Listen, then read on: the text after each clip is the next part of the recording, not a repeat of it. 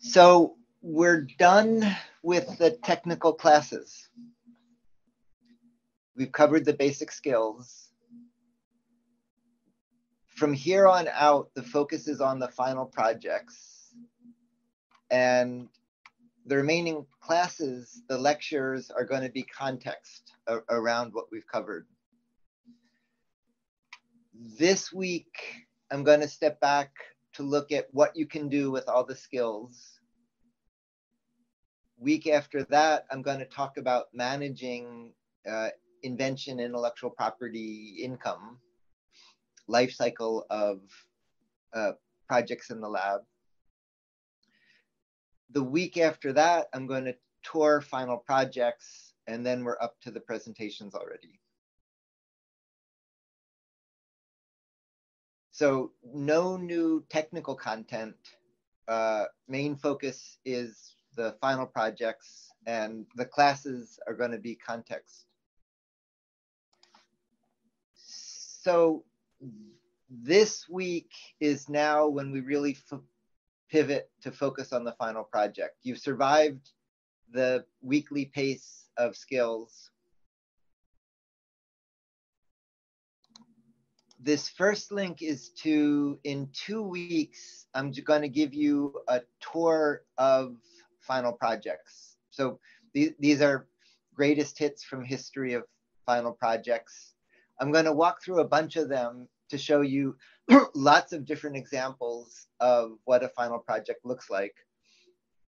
And in particular, if you look at them, you'll see almost all of you are well behind just on documenting your work of what goes into it.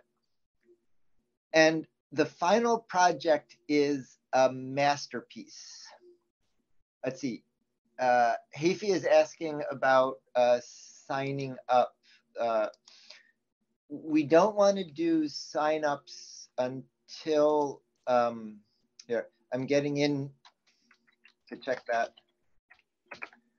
We don't want to do sign-ups until students are far enough along to be ready to sign up. And I'll have that for you in a second.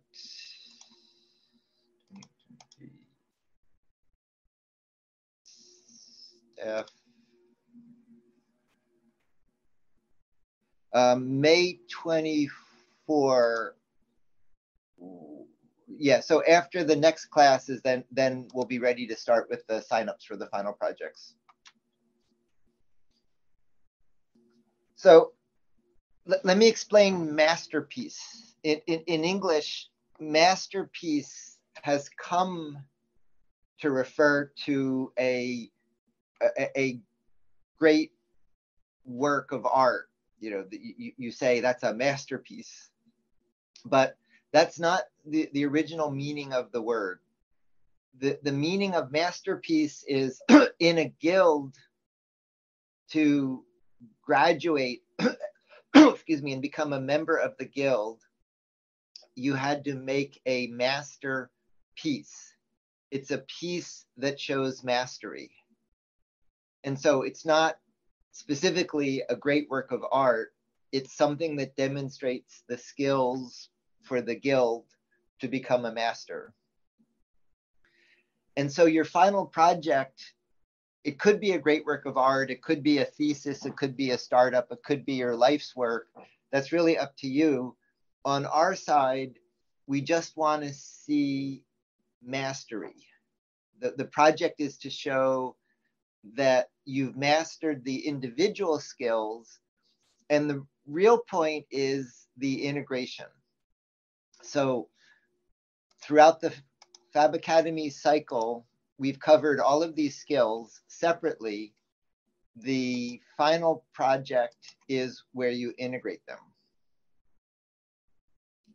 So the homework for this week is settle finally what's your final project. So make a detailed proposal.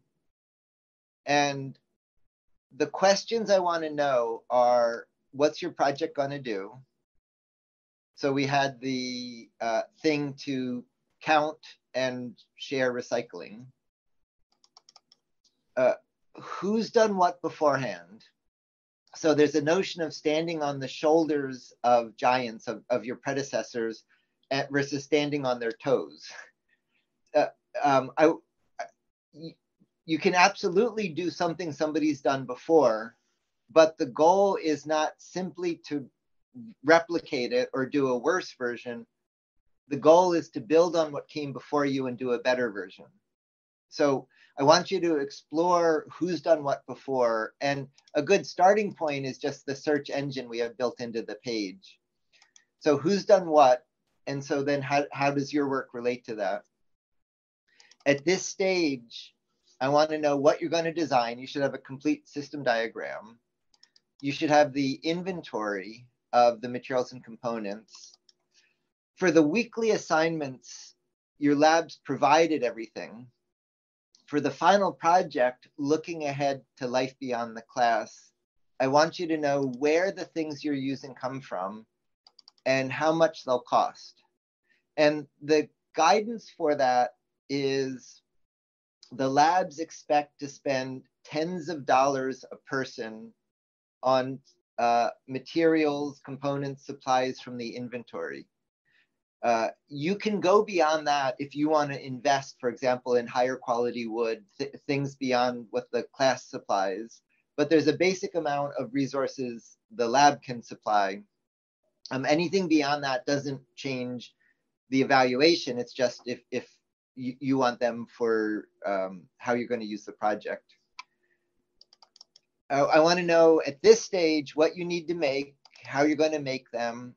And then an important thing at this stage is the questions you need to answer. So let me make a note on that.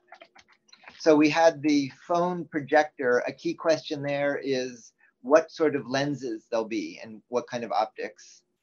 And then one more thing I want you to, at this stage, look at is how should you and how should we evaluate your project? So we want to know more than what I did. We want to know, did it work? How do you decide if it's successful? What's the criterion for evaluating it? And I don't have a note here, but one more thing you should do this week for this week's assignment is make a detailed schedule between now and finishing. So we're going to have 4 sessions for the final presentations. And you really need a day-by-day schedule to be able to finish on time. So make a detailed planning schedule. Now, in the project, I want to see that you can design in 2D and 3D. I want to see you can use processes that are both additive and subtractive.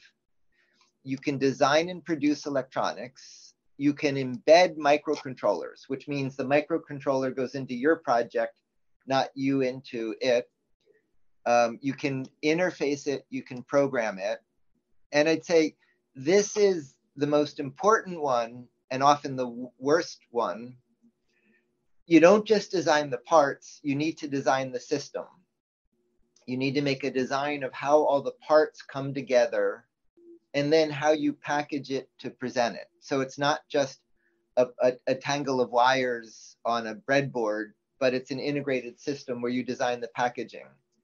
And this last part may seem like the smallest part, but in some ways it's the hardest part and can take the most time.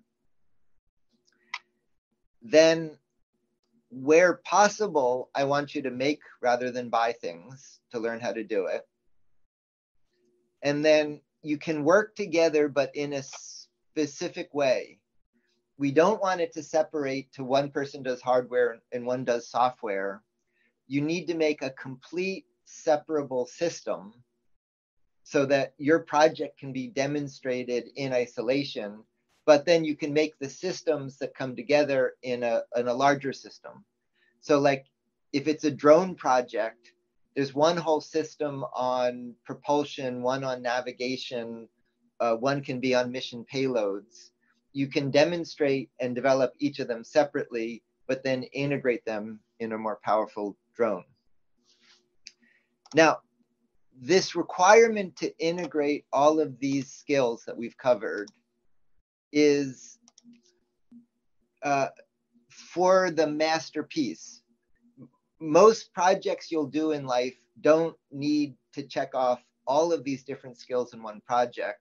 Here, what we're looking for is a somewhat artificial extra requirement that you take all these different skills and integrate them to drive system integration. But it doesn't need to be heroic. So you need a microcontroller to show that you know how to use them, but it doesn't have to be an autonomous AI system in the microcontroller. It's fine if it reads a button and controls a light. We need to show that you can do each skill. Each skill doesn't need to be heroic. Again, the real focus is integrating the skills. So this week's assignment is you're going to finally drill in and make the detailed proposal and plan for your final project. Then looking ahead, in the next week class where I talk about things like intellectual property, you're going to start the work of the final presentation. You're going to be making a video and a slide. And this won't be done until you present, but you should already have much of the work for the final project by this stage. And so next week's assignment is you'll make draft of the summary slide and video. Then the week after that, where I do the tour of final projects, you finish working on it. And I'll talk about project management in that class, what you need to do in the final push. And then we'll be up to the presentation. And in the presentation, that's where you fill in the answers to the questions and you present the work. Okay, so that's where we are. And now what I want to do for the rest of today's class is take you on a tour of what you can do with the skills we've covered. Some of these links are very recent, some are historical, but they give you a tour of, now that we've covered all the things we've covered, what you can do for each one. Oh, the presentations, Andre is asking, they're extremely short. So the video is, let's see here. The video is about a minute long. At the pace we go to get through everybody, it's just a few minutes a person. And to understand this few minute pace, a few minutes a person is just enough time to do the demonstration clip and if possible, show it live. And then in the review process, much more slowly, we'll go through your website to see everything that you did.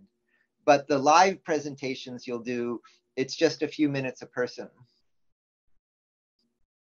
Yeah, and Ricardo is noting, people tend to go towards the end. If you go to a session that's less crowded, we can spend a little more. And then let's see, Jason is asking about the LED example. Yeah, Jason, so something as simple as designing a circuit board where you design the circuit board and put a processor in it, and it reads a button as an input and controls an LED as the output. That shows the skills. That's a pretty low bar. I hope you'll do a little more than that. But that embeds a microcontroller, interfaces it, and writes a program. So it satisfies the letter, but you should go a little bit further than just blinking an LED at this stage. But that does illustrate all the things I'm describing. But yeah, the presentations are very short. It's just a few minutes a person. We'll have a detailed minute-by-minute schedule. And the video clip is about a minute long.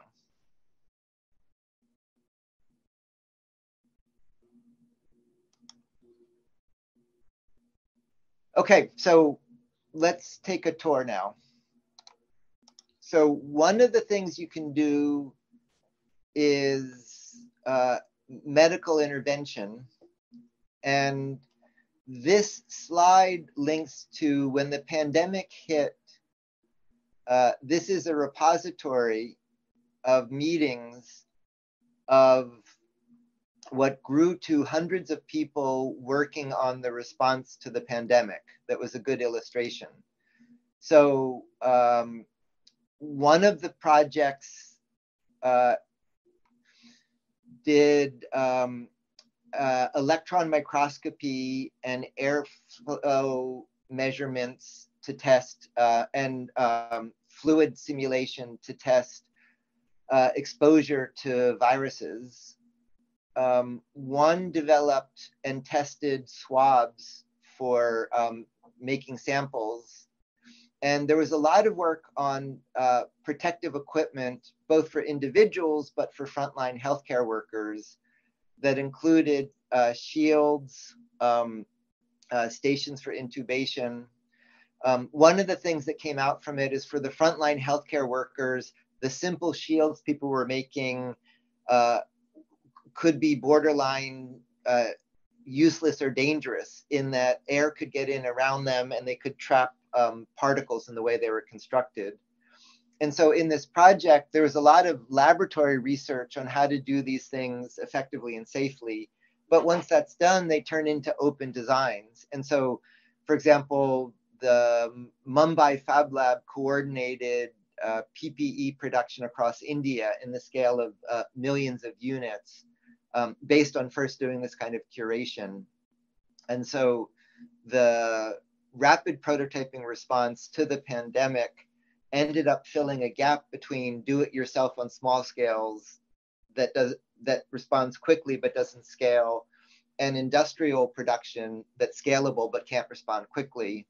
And so the Fab network stepped in and in this coordinated way helped with the pandemic response.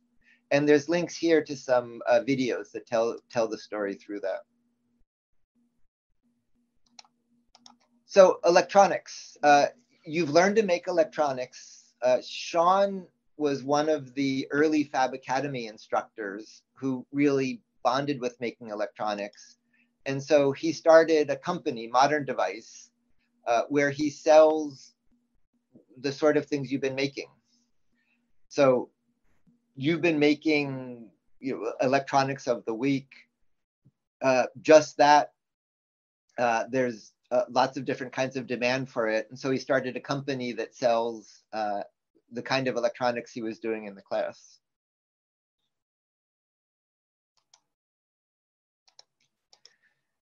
Then I've mentioned this, but just to recap it, this was a student in the input device week who did a nice project making a simple oscilloscope. And so here he's digitizing a signal. So you can think about this as how to measure almost anything. And Yanni has been keeping an index of these. In your lab is test equipment. With the tools we've been using, you can make test equipment. So you can make a voltmeter, you can make an oscilloscope. I'll link, there was a nice project, somebody in a Fab Lab made a soldering iron. I have one of them in my office. I don't recall who did that, if anybody can remember that link. But there was a nice Fab Lab project to make your own soldering iron. These things are increasingly commoditized, but making them is interesting because the skills are local, the jobs are local, you can customize them. So you can make test equipment. From there, you can make, let's see, Yanni, where's the page you've been keeping on how to measure almost anything? I'll look for the link. I'll put it in the chat in a minute. Yeah, I don't recall where that link was. So from electronics comes consumer electronics. This was a nice project from a student. His final project was a boombox. And so this is all the parts of it. So here's a processor reading an SD card, decoding MP3, going to an audio chain with speakers, with the controls, and making complete consumer electronics as a project. So this was a nice example of a nicely finished boombox.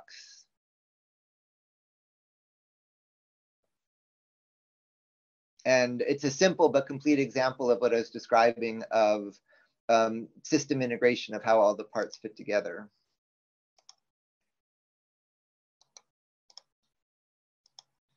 So this was a surprising early version of making a phone. This was one of the first DIY phones. This was David, MIT student who took How to Make, who for many years led software for the Arduino project. And he got interested in making a cell phone. And so this wasn't a high-end smartphone. It was just a basic minimal communication phone. But using a basic chipset, he was able to go all the way through and make a basic audio phone from scratch. And more modern descendants from that are projects like Fairphone, is a much more advanced open phone project. But this was a hello world of actually making a phone from scratch. And let's see, Yanni put in the chat, Fab Measure is a page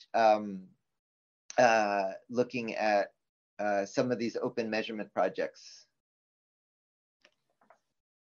And then, yeah, again, if somebody can recall the soldering iron, if not, I'll hunt back to find that. So a basic phone. Then this was a few years back. This was Max and David, who went on to co-found Formlabs. And for remote communication, they did a project to make a computer terminal. So I've mentioned how much I like curses, just moving characters on a text terminal. There are web browsers that are simply reduced down to text-based. It's a very bandwidth efficient. It needs simple displays. And so with a more powerful processor and dev board, you can generate HDMI. What they did was with just a simple processor, and I think this was this was STM32. It's fast enough to synthesize basic video signals. And so for just a couple dollars in parts, they implemented a terminal aimed at that produces video output aimed at low cost communication. And at this point, you can buy relatively few dollar dev boards that in hardware do HDMI, and it's just reaching the point now where you can do digital. This is analog video, but you can do digital video and software on the fastest processors we're using. So that's making a computer terminal. Then from a terminal, this was a nice project from Bunny, a legendary student from MIT who's done all sorts of open projects and reverse engineering. And he wanted to make a complete open source laptop. And so this was a complete design of an open laptop. And the, one part of it over here is named for one of my students he worked with, Nadia, as the extension breadboarding part of it. And he went all the way through producing, yeah, here's Bunny, this open laptop. It doesn't compete on price or performance on what you can buy, but it's a completely open design you can reproduce and extend. Then once you have a laptop, you need something to connect it to.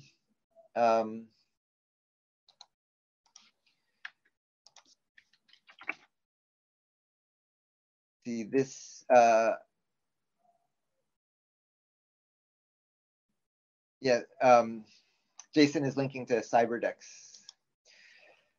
This was a project that started in a lab in Afghanistan, went on to Kenya, and there was no telecom infrastructure.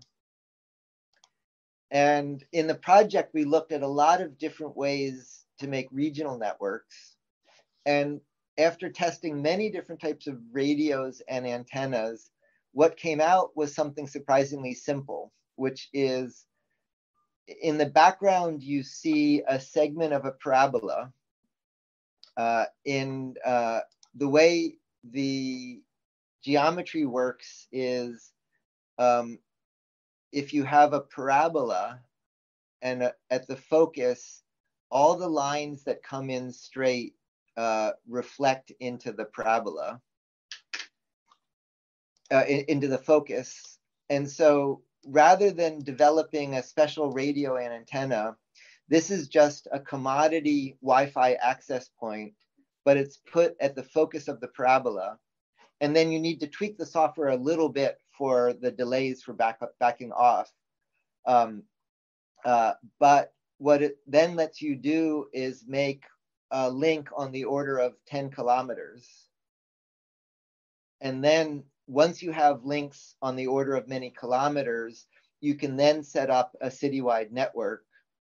And in turn, you can use that to do messaging without a telecom provider. And you can cache local sources of information like Wikipedia, the Fab archives, all of that were supplied through it. And so it was using the tools in the lab to now make regional area networks. And I see Stephen is linking Bunny's guide. So yeah, Bunny is a great resource for Shenzhen. And also Eric Pan, who runs Seed, is another really good friend of the network and a great guide to Shenzhen. And so you can really think about making regional networks out of your lab where you actually manage and run the network, not paying a provider. Then this is a link to a CubeSat. Launch vehicles often have both space in their fairings and some room in their weight budget. And so there's a number of open projects to launch CubeSats. And if you look at a CubeSat, what's in here are just the sort of things we covered. You need to make the frame, make the electronics. You need to mount it a bit better so it doesn't vibrate. But the kind of electronics in a CubeSat is really no different than what we've been making. And so there are a number of projects creating local space programs. And so it's not crazy to link up to one of these CubeSat launch programs. And there's a standard form factor for that shown in that image. And you could have a space program in your Fab Lab. And it really is realistic. You really could do that. This summer we'll be in Bhutan, and Bhutan has launched its own space agency working on small CubeSats, just like we've been talking about. Then this we've already talked a lot about. We're at the Fab 2.0 stage where you can make, at this point, all of the machines in your lab have open designs with good performance. And so we're just at the edge of transitioning from buying Fab Labs to making Fab Labs. And that's one of the most important transitions. And it's not simply to reproduce the machines in your lab. It's the skills and jobs can be local, but then the machines can be adapted to the local needs of the community in your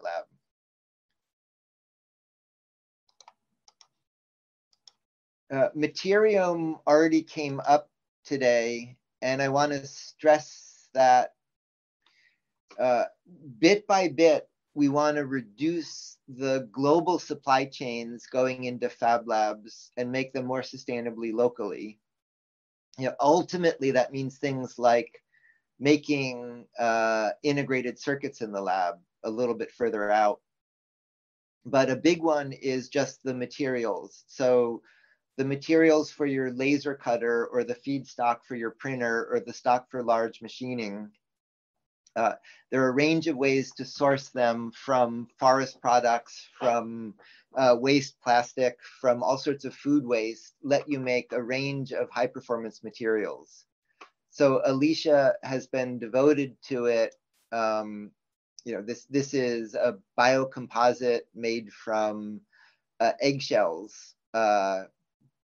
Just to take that as an example, when you cook with eggs, the shells go in the trash, but the eggshells are actually a really interesting material. And there's coffee grounds are another interesting waste material that you can make high performance materials out of.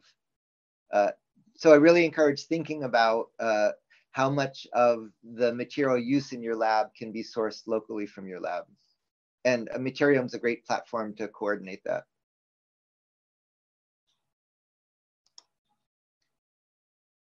And let's see, if we go back to one of the projects we did at Haystack Labs was Superwood. And I think, so Superwood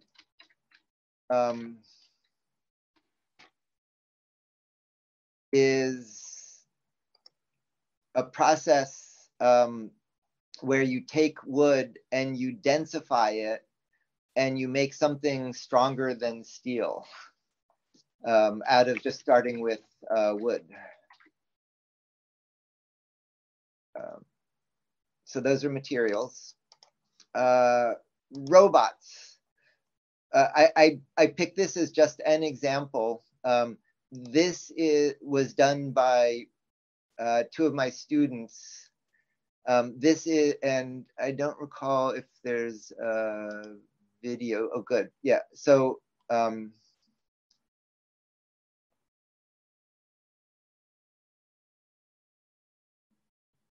okay, so this is a bounding robot that was used for studying gates.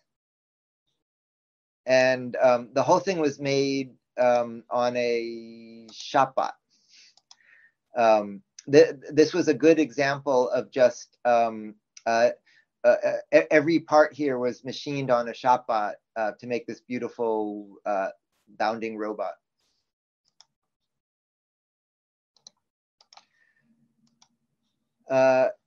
Other labs started by former student Saul has been a pioneer in building inflatables.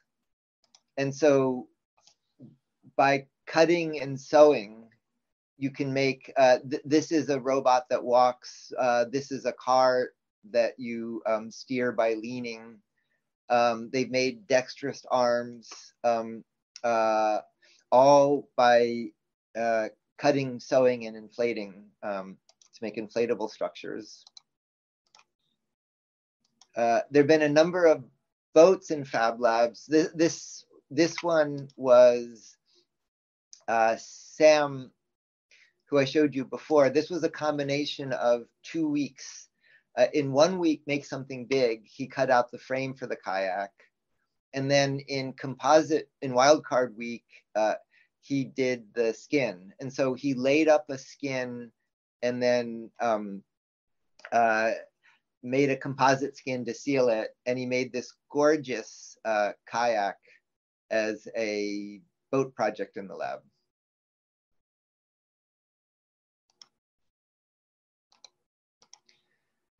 Then I had mentioned for the nice cardboard projects in Singapore, this bicycle project. So this was Kenny, a former student now at NASA. He didn't at this stage makes the other parts of the bicycle, is just the bike frame.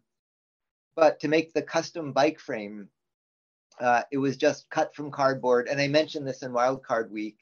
And then he laid up the composite around it, and the cardboard stayed within the composite as the core of the composite. And so that was an example of a custom bike frame made as a composite layup project.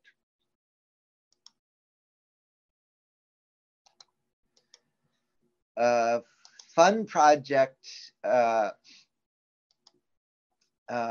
John in 2022 made skis. So he wanted to make electric skis. And so he went through all the steps of, in make something big, he made the tooling. And then he did the composite layup of all of the steps to laminate and lay up the composite ski. And Jean-Michel, who works with the Fab Academy, has also experimented with making custom skis this way.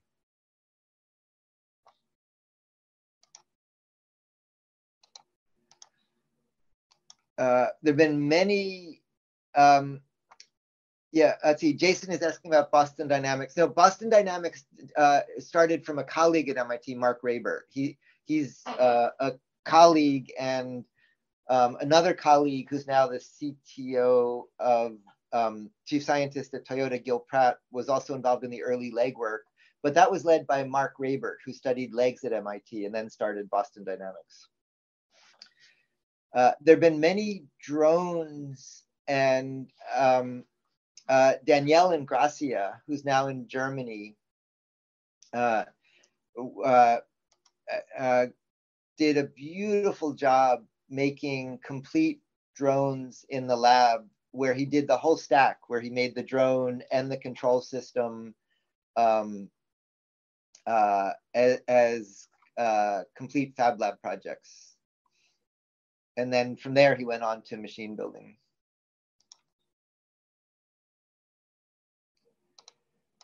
This is an interesting emerging one. This picture is the Barcelona Fab Lab. And they did a Fab car project. Let's see, this is a link to, okay, so their site is still up. And so this was a wood frame car for an electric vehicle done as a project out of the Barcelona Fab Lab.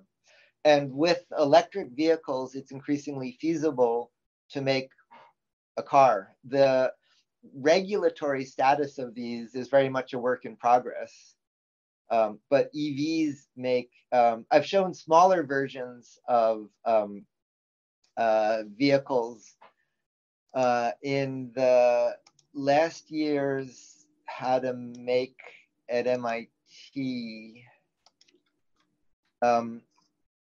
There was a nice smaller vehicle project, this one. They made an electric ATV as the class project.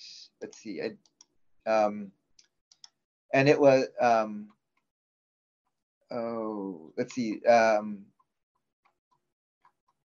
yeah, so they made an all-terrain vehicle, and this was a Fab car project. So it's increasingly feasible to actually make real transportation. For the environment, a nice example is Tomas, who runs Fab City, took his Fab Academy project and developed a sensor kit. And then the sensor kit became the basis of Smart Citizen. And Smart Citizen takes these sensors and then he aggregates them to do regional environmental monitoring.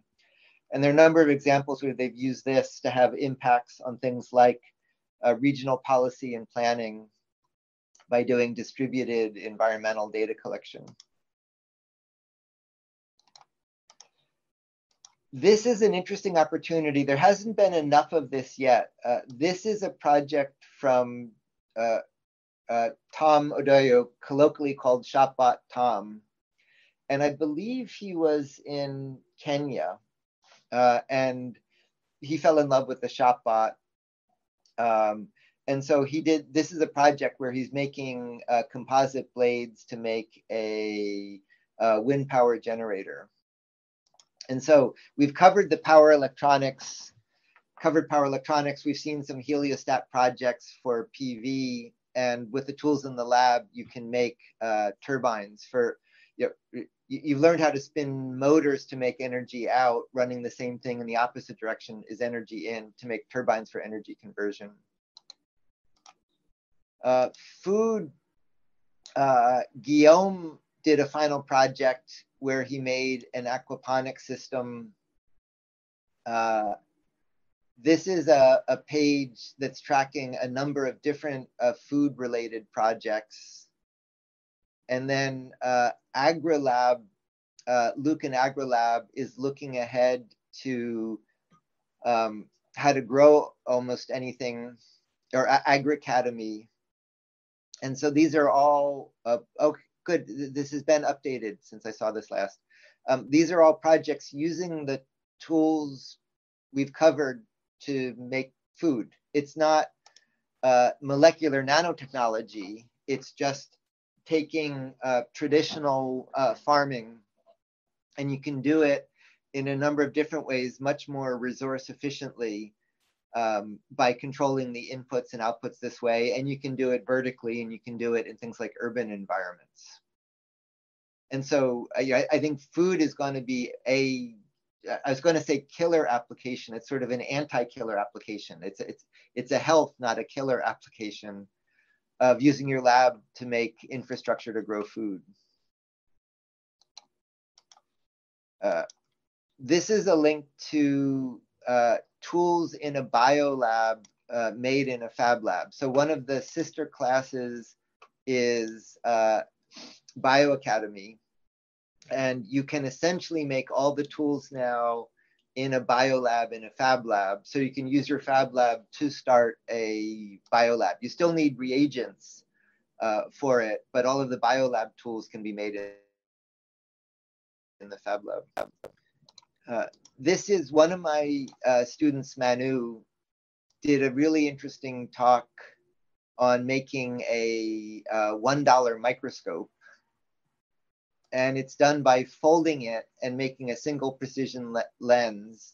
And this is good enough to see at the limit of what an optical microscope can resolve, micron scale, to see microbial worlds, micro worlds. And this has been very successful, millions of these folded microscopes.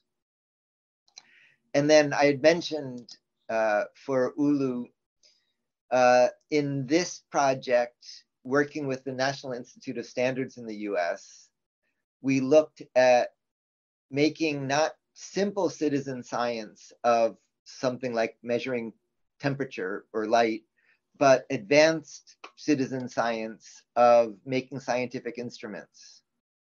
And so there are videos here of the talks.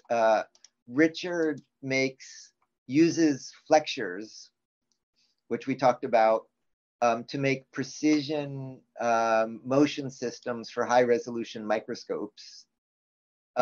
He makes Raman spectrometers, and a Raman spectrometer is one of the main tools for chemical information. So you can use it to do chemical characterization of materials. These are talks on making instruments that do open materials measurement to characterize material properties. He does wild stuff. He takes elements of consumer electronics like a CD player and then turns them into biosensors and turns them into atomic force microscopes to do atomic scale resolution. And so you really could in your lab make an AFM, an atomic force microscope, to see atoms.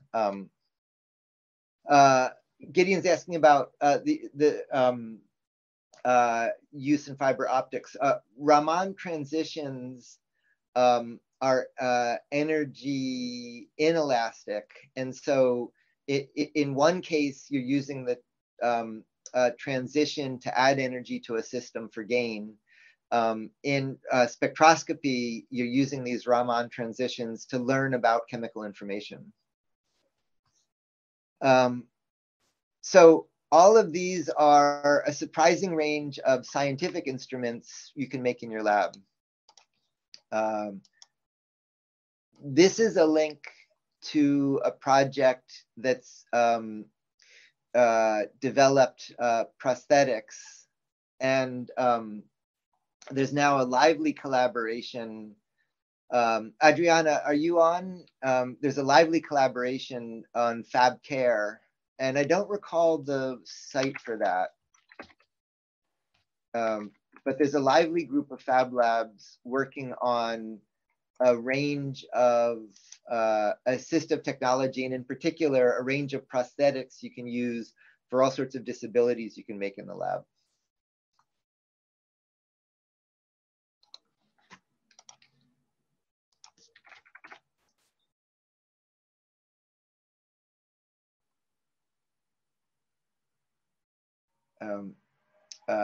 So a link from Adrian on this. Good. And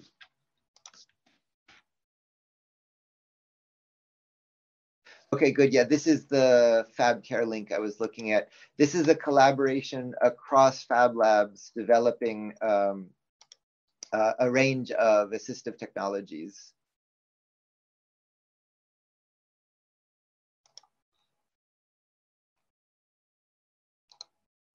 Shoes. This was a nice project from a student who wanted to make sneakers. And so what he's doing here is it's molding and casting. He makes a mold, and then the mold then has this inset structure. And the logic of this is the first casting is with a fairly flexible material, and that's the deformation of the sole. And then the posts then get filled with a second material that's stiffer, and then that's what gives you the support. So it's a very anisotropic material. It supports you well vertically, but then it flexes horizontally. And he used that to make custom sneakers.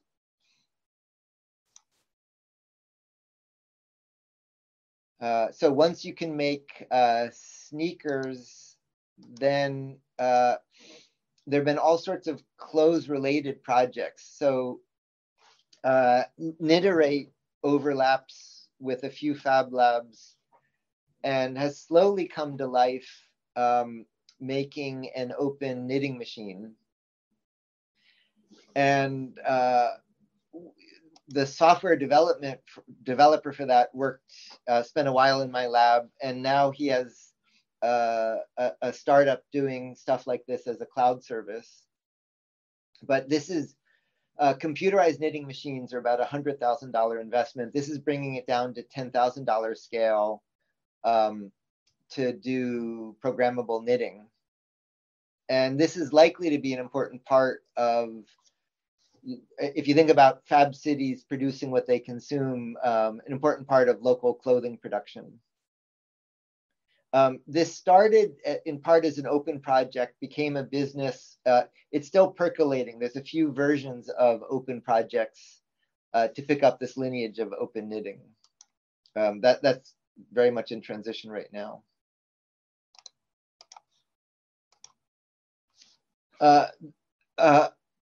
To explain art, I've mentioned a few times Haystack. This is, in the US, the premier retreat for craft.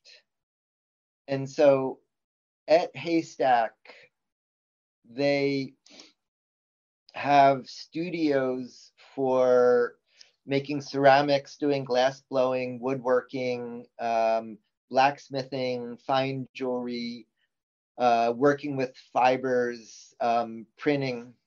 And in the middle of that, we set up a fab lab. And initially, it was very controversial there.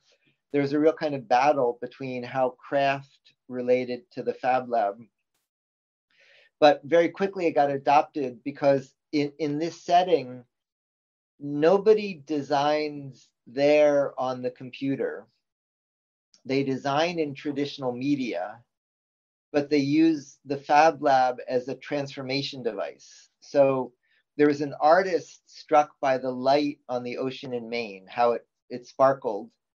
And so we worked with her to take images of that, turned it into topography, and then use that to slump glass so that the glass sparkled like the ocean. Or another example is this is intaglio printing, where you print into plates that deform so that the printing is raised. And it was previously very tedious to make the intaglio print plates, but we found the PCB milling process makes perfect intaglio print plates. And so artists would draw by hand the printing they wanted to do and then make these print plates. Or another example was using the ShopBot, they could make small sketches and then we could turn them into huge blocks for woodblock printing to do giant prints. And so these are all examples of using the lab not as a design tool, but as a transformation tool to make things bigger, smaller, stronger for art. Michelle's noting laser engraving for linoleum stamps, again for printing, printmaking. There are also a lot of problems there. That one of the reasons why I like this lab so much is it challenges everything that we do. So for example, the mods project started because originally we used just commercial CAM software, but kept tripping over artists wanting to make something on a machine that wasn't designed for it. And then there are all sorts of experiments with materials there, many of which fail. Like we discovered an artist wanted to laser cut hair, and it turns out it's a really bad idea. It smells terrible and it ignites, and just don't laser cut hair. But there's a lot of really interesting experimenting like that there. Alex, alum from the VOG Fab Lab, made beautiful musical instruments. So he got obsessed with making a bass guitar, and he spent quite a while doing this gorgeous, let's see, I don't know if I don't see more pictures, but made this beautiful bass guitar, just combining the machining we do with the electronics, so making the whole thing. And then he got interested in these tongue drums. And again, this gorgeous drum was just made with the tools we've covered, but as a Fab Lab project, so making custom musical instruments.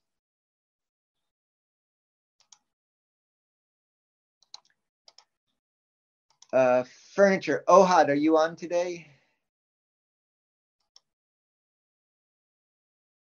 No, so he's not here today. This is a wonderful story out of Ohad's lab in Holon.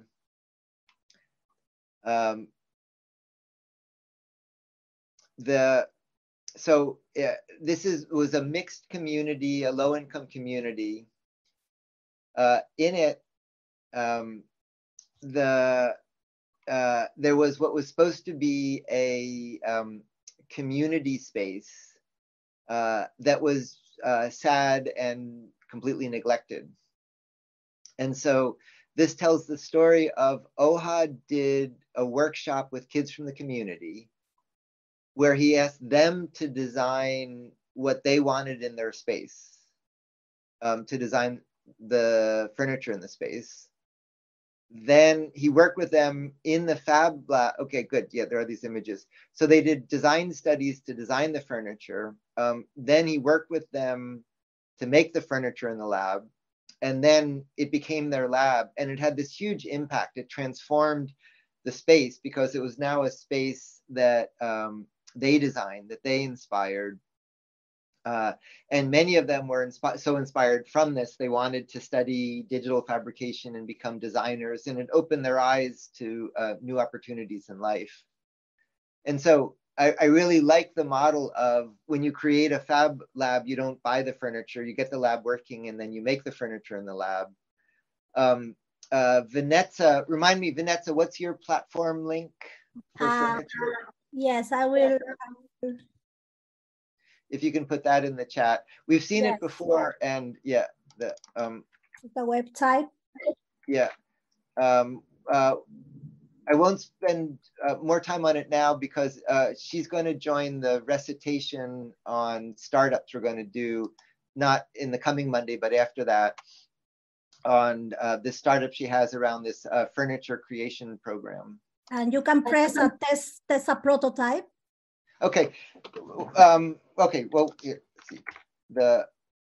We'll see this in the startup recitation, but just quickly. She has this nice platform that lets you customize the furniture and then make the custom furniture. Yep. So you can really think about making the furniture in your lab, in your community. So then from furniture, I'd say the biggest fab lab project ever was this, where it almost killed the Barcelona lab, but they made a solar house. They did contract out some of the cutting just for capacity, but the whole thing was done out of the lab. The only thing they didn't do in the lab was the control system for the smart house, for the solar decathlon. And that was the one thing that didn't work well, the commercial solution. And in retrospect, they wish they had done that internally. But they made this solar house with all the furniture in it as a large-scale rapid prototyping project.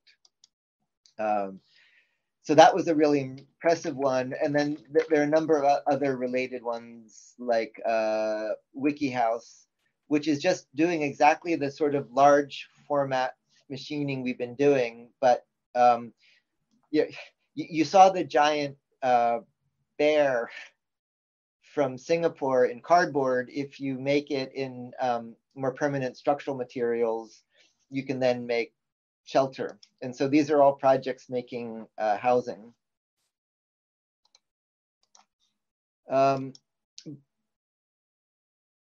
Then actually, yeah, rather than here, let me move this to, is Danielle connected? So In Machines came out of Danielle's machine building. And from there, they've developed an open lab starter kit. And you saw this in the machine recitation. And so now this is not just a machine, but they've put together all of the machines to make a complete lab from scratch.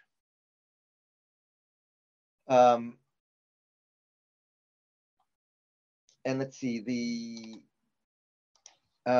mobile labs in Ukraine, Danielle has been outfitting to help with the reconstruction in Ukraine. And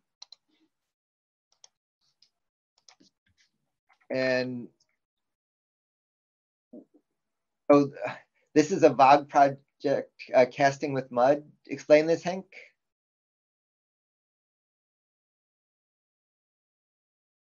It was already a long time ago. It was at the picnic festival. Ah, okay.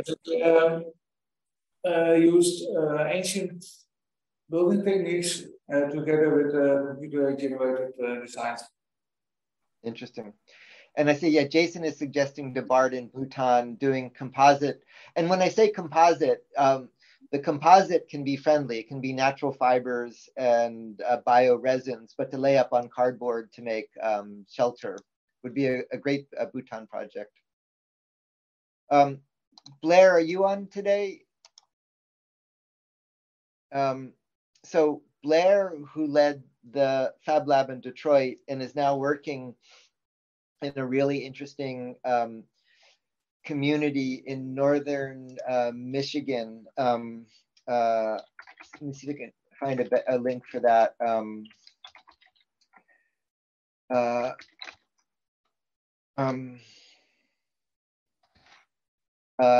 He's, yeah, Blair, after leading the lab in Detroit, is now doing this in Idlewild, which was a historic vacation spot for Black people that fell into disrepair. And now he's leading a renaissance, a renewal of this community. And let's see, yeah, there's a few good links on that. I'll move this link to there. What he's doing now is designing communities. He's actually really designing how a whole community functions. And so it's not just a machine or a project, but building a community.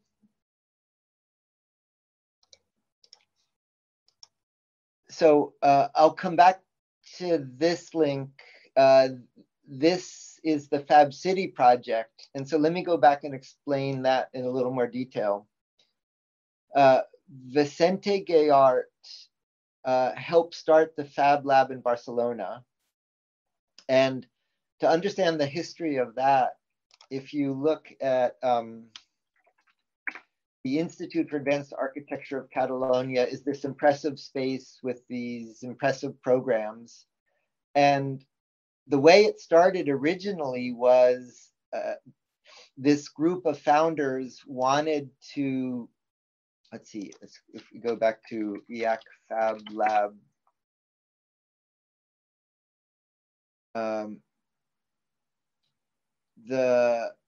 If you look at just the range of programs run out of the Fab Lab, they originally just needed a place to get a large format machine to make things. And so they wanted to get a warehouse. And so to get the warehouse, they needed to invent an organization. And so they made up the Institute for Advanced Architecture of Catalonia, but it then became real. So that became the Fab Lab. And then over a period of years, it grew into the city planning, because Barcelona has a fabulous design sense, but historically it's had a huge youth unemployment, roughly 50% youth unemployment. So limiting the ability of a generation to work. And so Vicente became the city planner of Barcelona, Gaudi's descendant in charge of city planning. And what he led was creating a network of ateliers, they called them, of Fab Labs in Barcelona, in communities, with the notion that instead of products going in one side and trash going out the other side, that the atoms would stay, but the bits would come and go. And so that idea led to the Fab City initiative, which is a 40-year countdown to urban self-sufficiency. And it's not a step at the end, it's a few percent a year. And it led to dramatic things. I was on one trip where at the very edge of Barcelona, pushed up against the hills, was a poor immigrant community. And one of these labs was going to come in, and they had a protest saying, "We don't want a lab, we just need food, give us a food bank." And I was at a dramatic session with them where the city explained, you can have a food bank, but you're going to depend on us to supply it, and at some point it'll stop. Or with the lab, you can make all the things I've just described. You can make furniture, and you can make systems to grow food. And there was this really dramatic pivot where the community then embraced this notion of having those skills. This was a planning project to look at taking Poblenou, the district around the Barcelona lab, and building a complete economy around it. And so if you take everything I've spent the last hour walking through, these are all the ingredients you need for a city to produce what it consumes. And so there's a small set of high-tech global consumables, like say precision end mills or microcontrollers, but much of the rest of the supply chain can be made locally. And so the Fab City program has grown into this complete autonomous sister program with about 50 cities around the world, with a series of programs, with overlapping events. So in Bhutan, there'll be an overlapping gathering of these Fab cities. And one of the newest things happening is what's starting to emerge are Fab City labs. And so the idea of the Fab City labs are labs to develop and propagate best practices in all of these other things I've been talking about. So best practices in, for example, aquaponics and hydroponics. Of, you know, what are the resources in, what is the productivity out, how much food can you grow in a certain time in a certain volume, designs for microturbines, things like that, building up the technology base for Fab cities. Yeah, Jason is noting I have linked in the recitation for Fab All In, Blair in that talks about his work on building community. And so Jason has in the chat a link of Blair talking about that. And so it's this really interesting, thoughtful exercise in hearing how to build a community. Jason is also not noting, Rico talked about how to run a noodle shop, as in how to make these things economically sustainable. And then this last link is, there could be many links for this last one, but this is one I wrote with my brothers. Alan, who led the biggest video game studio at Activision, and Joel, who led the National Labor Relations Organization. And they were excited by the research roadmap for digital fabrication, but concerned by how it goes out into society. And the internet started with great libertarian vision, but didn't really anticipate things like spam and fake news and income inequality. And so in the same sense, they were concerned about how digital fabrication goes into society, expanding rather than reducing access, which is very much the story of the Fab All In. And so again, in addition to the Fab All In recitation, in the education recitation, there was description, let's see, oh, I guess we didn't cover it here because we covered it there. But Fab All In has emerged as an Academy program and will be running again this fall on expanding access. What this article is looking at is the economic implications of self-production. And so there's a basket of goods today that are used to measure things like inflation, consumer price index. And you can't yet make everything in the Fab Lab, but increasingly components of the basket of goods consumers create can be made in the lab. And it really changes a lot. Among the most sensitive issues right now are diverging income, employment, competition between parts of the world, inflation, tariffs, barriers to trade are all among the most sensitive battles. If you go in the lab and make all the things I've spent the last hour talking about, it's not utopia, it's not free, but it fundamentally changes those assumptions. And let's see, Adrian is posting the link I was looking for, which is the Fab All In program from the last cycle, and then it'll start again this fall. Let me add that. And so when you make something in the lab, you could make it for yourself. You could do it for friends and family. You could do it as a small business. You could do it one size larger on a community scale. But if you take the range of things I just did in this tour, it means you can replace a lot of global supply chains with local production. It eliminates the need for infrastructure to ship things long distances. It eliminates the competition over that. Skills and jobs are local. But then what it means is you don't need government to do things like regulate ports for import and things that are typically hard power. You do need soft power. You do need help in the logistics of this transition to sustainable local production. And so many of the things governments do aren't relevant. Many of the things they don't do are needed.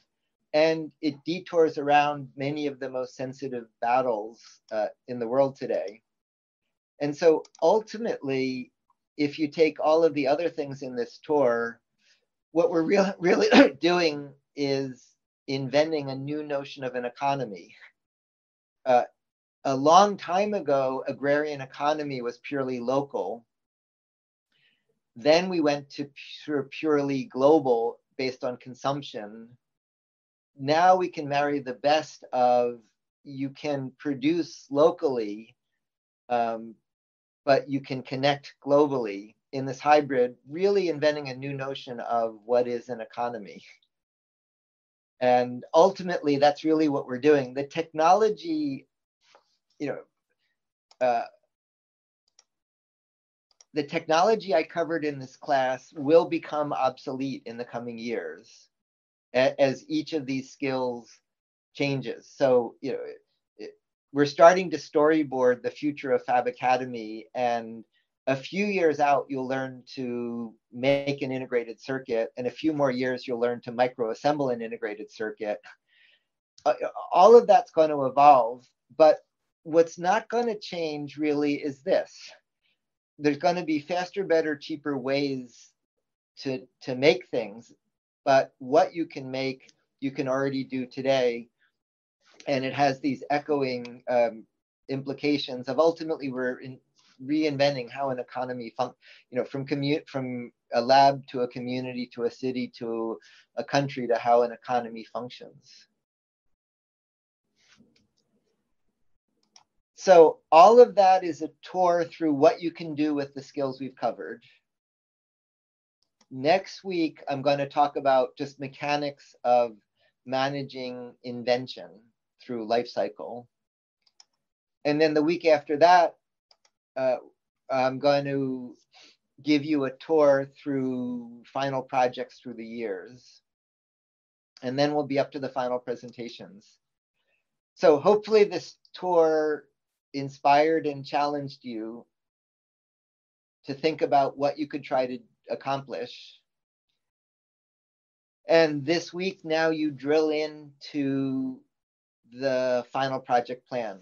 So once again, the homework is set up all of these questions, and then in the final presentation, you'll answer them. And I'm going to add one more line I left off, which is make a schedule. I'm going to add just one more question, which is make a schedule for what will happen when.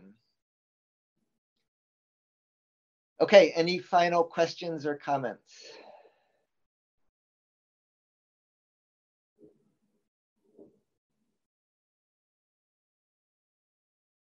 Okay. If not, Saturday open time, let's see. Well, Jason has an interesting question. It's a really relevant question. He says, any career implications? The reason that's relevant is so this is something I'm in particular starting to work on.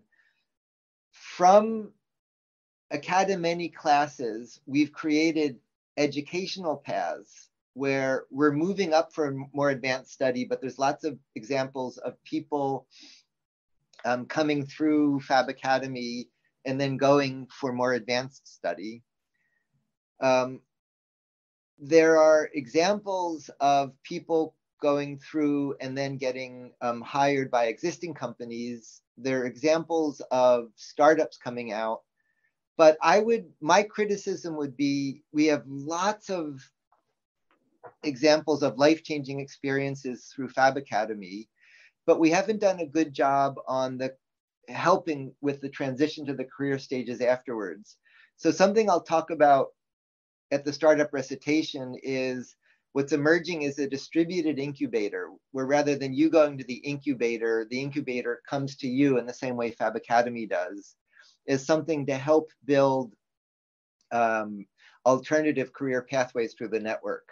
Jason, it's a good question, because I'd say anecdotally there are lots of examples, but institutionally, systemically, we haven't done a great job with the infrastructure for career transitions. It's a bit similar to, a university has a career office, and we really same thing Ricardo was asking about the HR platform. We've been working on building a job site, but it hasn't quite gotten traction. We're working to refresh that we get a lot of requests to hire people with the skills and people looking for jobs. As part of this incubator, we also want to refresh the job site. This is very much a work in progress to help fill in. It's an important question to end today with.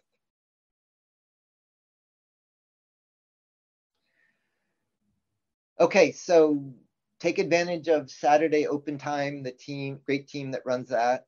No recitation this Monday. And the following week will be startups. And really, more than anything here, work on schedule. The most important thing for this week is make a plan between now and finishing. And we want to get as many of you through on that schedule. If you fail that, you haven't failed, you'll just finish on the next cycle, but we want to get as many through as possible. Okay, so that's the world of what you can do with the skills you've learned. And I'll see you all next Wednesday. Bye-bye. Hasta luego. Bye. Thank you. Nos vemos. Bye. Chao. Adiós, gracias. Ciao, ciao. Bye. Ciao. Thank you. Bye.